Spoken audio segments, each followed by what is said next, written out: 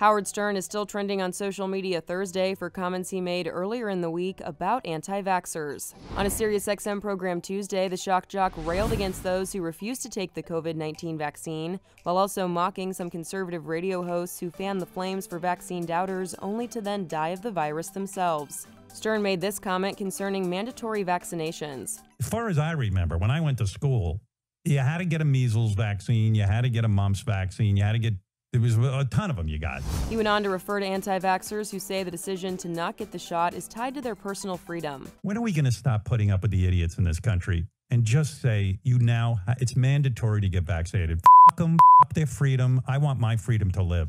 The 67-year-old radio personality added, "The only thing I hate is that all these people with COVID who won't get vaccinated are in the hospitals clogging it up." A bold Stern claimed that those who refuse the vaccine should be refused treatment once they are infected, saying, "You have the cure and you wouldn't take it." Amid his rant, Stern also mocked those who use their large platforms to push back against the vaccines. The radio guys are the best. There were like 4 of them died.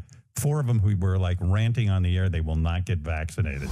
He went on to say this. And then their dying words are, "I wish I had been more into the vaccine. I wish I had taken it." For more on this story, go to THR.com. For the Hollywood Reporter News, I'm Tiffany Taylor.